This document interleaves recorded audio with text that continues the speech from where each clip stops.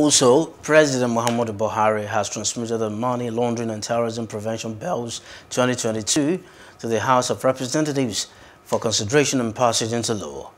In the letter read by the Deputy Speaker of the House, Honorable Idris Wasiat, to resume plenary today, President Buhari said the bills seek to address the deficiencies in Nigeria's anti-money laundering and terrorism laws to meet contemporary demands and global best practices. Following the evaluation, the Ministry of Justice and other relevant stakeholders reviewed said deficiencies and drafted the Money Laundering Prohibition Bill 2022 and Terrorism Prohibition Bill 2022. Unless these deficiencies are addressed promptly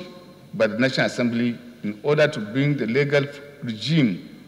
in conformity with Financial Action Task Force recommendations, Financial Action Task Force recommendation, Nigeria will face the risk of negative public statement, blacklisting the country by Financial Action Task Force,